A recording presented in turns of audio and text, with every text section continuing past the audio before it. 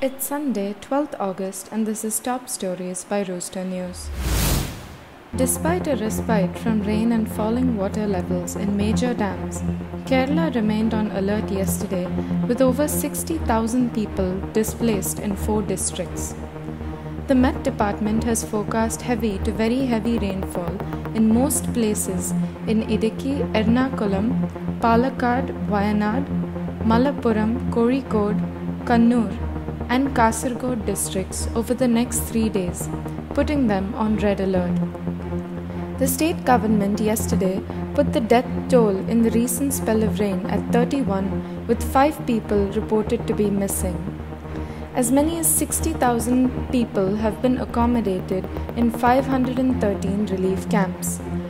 Around 1,500 houses were partially damaged and another 101 completely destroyed. There was a massive loss of crops and property, an official press note said. Chief Minister Pinarayi Vijayan announced ex gratia of Rs 4 lakh to the next of kin of those who had lost their lives in rain-related incidents. After a month-long gap, the Sri Lankan Navy has arrested 27 country boat fishermen, including 22 from the coastal village of Nambuthalai in the district, along with their 4 vessels for illegally fishing in Sri Lankan waters. The arrested persons, who had set out for fishing in country boats 2 days ago from a jetty in Pudukkottai district, were fishing in the high seas in northern Palk Bay in the evening when the Sri Lankan Navy apprehended them. Protesting against the arrests and demanding the immediate release of the fishermen, their family members, accompanied by members of the fishing fraternity, visited the collectorate and urged the officials to take up the issue with the union and state governments.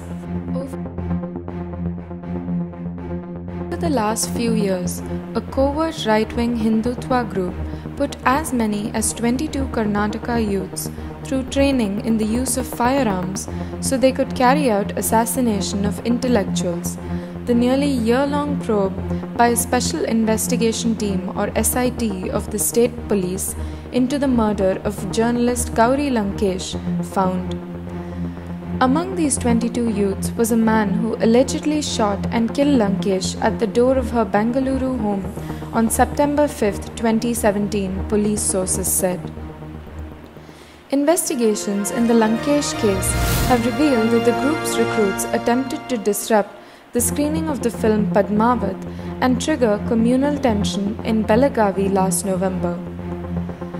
The SIT probe found in their possession a list of 34 people, mostly writers and rationalists from around the country, who had been identified as possible targets for assassinations. The Karnataka State Forensic Science Laboratory has concluded that both Gauri Lankesh and Kannada scholar Professor M.M. Kalburgi, 77, were killed with the same 7.65mm country-made pistol. V.S. Naipaul, the Trinidad-born Nobel laureate, whose precise and lyrical writing in such novels as A Bend in the River and A House for Mr. Biswas, and brittle misanthropic personality made him one of the world's most admired and contentious writers, died yesterday in his London home, his family said. He was 85 years old. Vidyadhar Suraj Prasad Naipaul Vidya, to those who knew him, was born on August 17, 1932 in Trinidad, a descendant of impoverished Indians shipped to the West Indies as bonded labourers. In 1950, Naipaul was awarded one of the few available government scholarships to study in England, and he left his family to begin his studies in English literature at University College, Oxford. Naipaul received a knighthood in 1990 and in 2001 was awarded the Nobel Prize in Literature.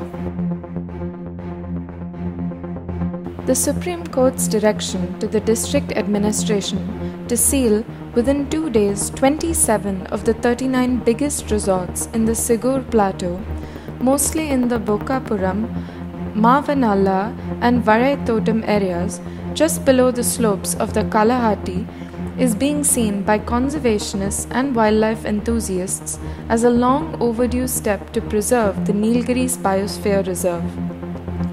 When revenue officials in the Nilgiris ordered the management of Glanton Inn, one of the 27 illegal resorts in the buffer zone of the Mudumalai Tiger Reserve, to pull down hoardings outside the hotel 2 days ago, it was the culmination of an almost 8-year-long legal battle waged by conservationists to preserve one of the most important elephant corridors in the world. 12 more resorts have been told to submit proof to the district administration that they have the requisite permission to function. Failure to do so will result in their closure as well. We round up this newscast with fuel prices from key metros. In Delhi, petrol is sold for 77.10 rupees per litre and diesel for 68.54 rupees per litre. In Chennai, petrol is sold for 80.09 rupees per litre and diesel for 72.39 rupees per litre.